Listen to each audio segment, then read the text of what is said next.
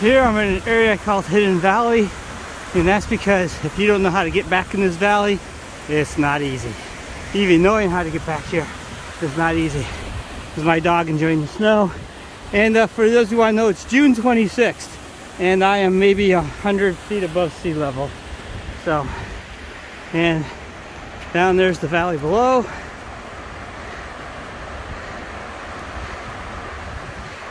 And just the scenery. Now there's more scenery. I gotta get over to the next ridge to see that. Meanwhile,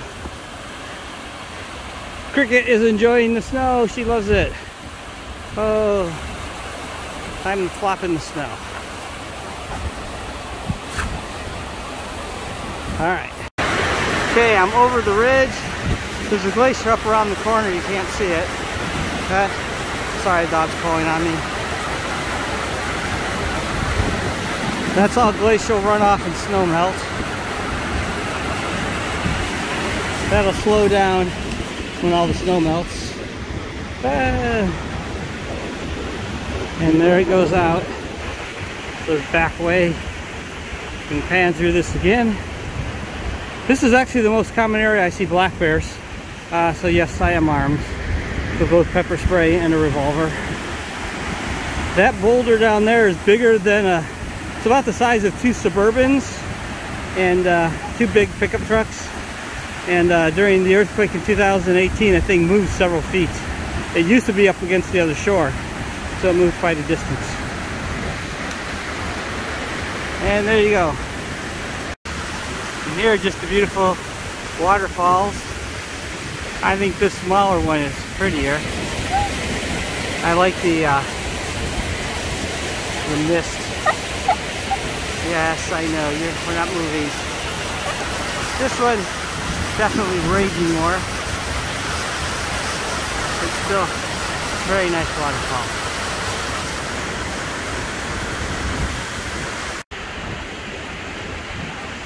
Okay, for those of you who've seen my video showing the beaver pond that my dogs play in, it's right around that corner there. You can't see it, it's out of sight.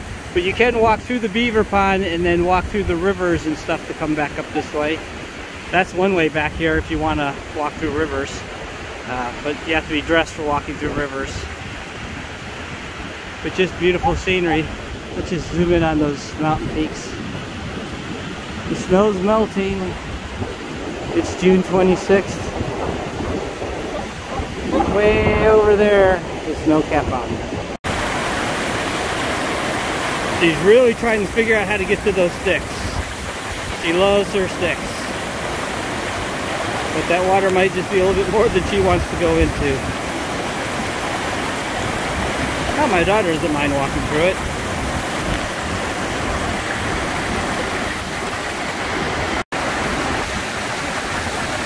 Just working my way back down out of the valley. It goes a little slow. There's a glacier underneath all that snow out there in the mountain. I don't know how well I can be heard, but we'll pan back around. I was up on that knoll there by those waterfalls. So you can see the terrain I have to cover. And believe it or not, there actually is a trail up there that I'll go through.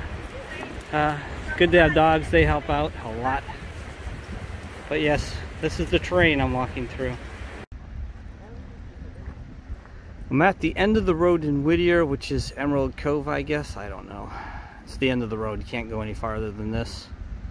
There's a glacier over there in the mountains. Let's take a better look. There's the glacier. There's a boat out there. And if you look down here, it's high tide, so if you see those boats, the yellow boats down there, they're gonna have to move out pretty soon because tide's going out, so they're gonna want to launch before they have to carry those things.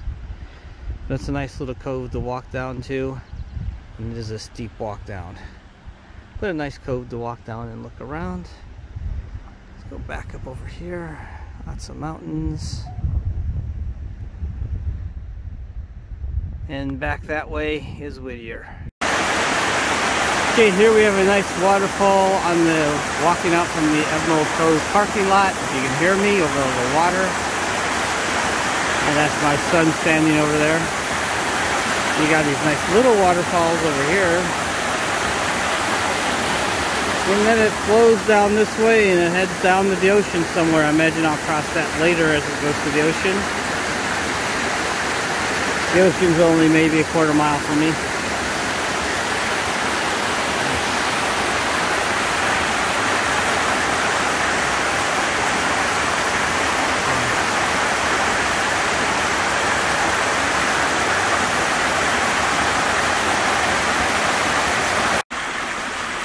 Okay, I'm just deep in the forest and I came across this little stream, quasi waterfall. It's you know, I can step over it, but it flows out to the ocean, which is right out that way. There's the ocean and there's the mountains. So, and here we go. I just love the sound of the waterfalls. Oh, let's pan up and around. But yeah, that waterfall goes way up there.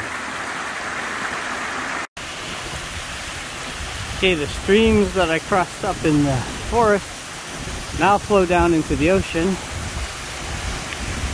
This rock here is just slime covered. It's like walking on wet ice. I wouldn't recommend it. And then here we go, and out to the ocean.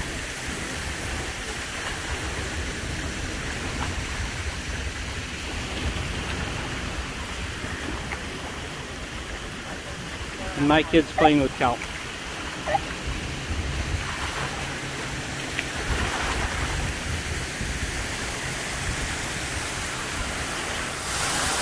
Oh, a little bit closer than I wanted to get. There we go.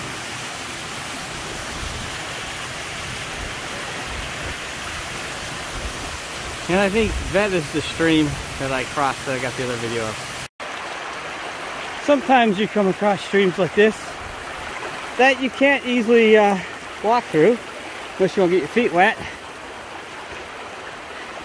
But Mother Nature left me a bridge. So this is how I'm crossing this stream and continuing on.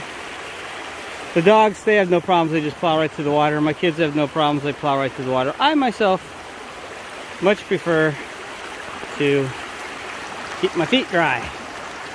So, just a little view around again before I send this off and cross my bridge there. And see if I can get down to the ocean on the other side. I actually just came up from the ocean. And as always, my dog tries to get a stick out of the river. No matter how hard it is to get out, she's going to try. She's trying to rescue that stick from the evil water. There's the stream flowing down to the ocean, which is maybe 200 yards out. You just can't see it. And then my dog trying to save that stick from drowning.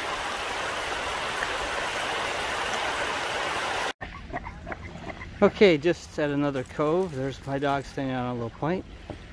Boat in the background. Now let me zoom out. See the ocean and the mountains. And over there is Whittier, and there's a cruise ship over there. Probably the same one I saw last time. That's it. Yeah, there's people walking behind me.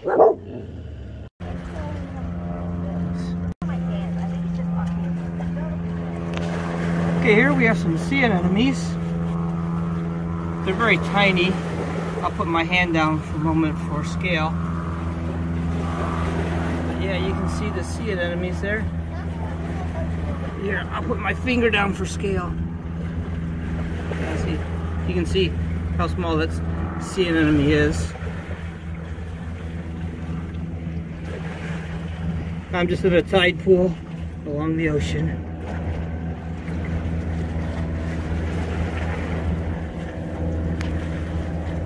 And this one looks like it's eating a crustacean of some kind. Oh look, and there's a little water bug. So, just stuff you find along the ocean when you actually go out in the wilderness and explore. Okay, I'm out. I walk my way around the point.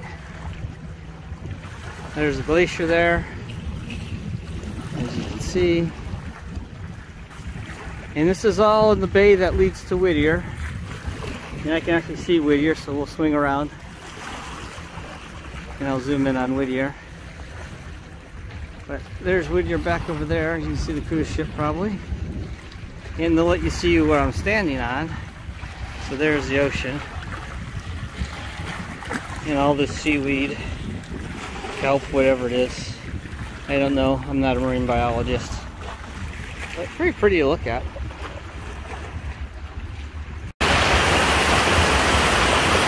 Okay, I hike up to the top of a waterfall.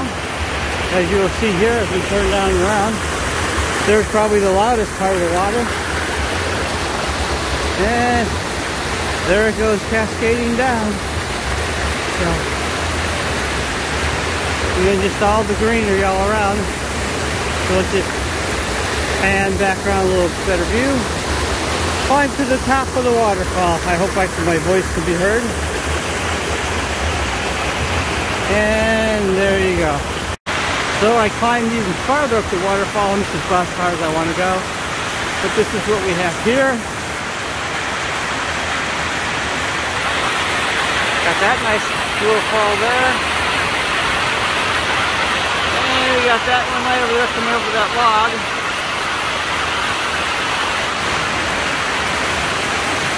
And it swings around. It's right below me where it's nice and loud. And off it goes down to the ocean. Finally, I found a sleepy little stream in the shade. In another 4 to 6 weeks, this stream would be filled with salmon. They just haven't arrived yet. Apparently, this is the crossing point. There's a trail right there. And looks like somebody arranged the rocks. I don't think that's natural. And then it just flows down to the ocean, which is right out there. And so, just a nice little quiet, sleepy little stream in the shade. In the sun it gets hot. The actual air temperature is about 60 degrees Fahrenheit, but in the sun it feels much hotter. Oops, the dogs are pulling on me. So, this is where I am.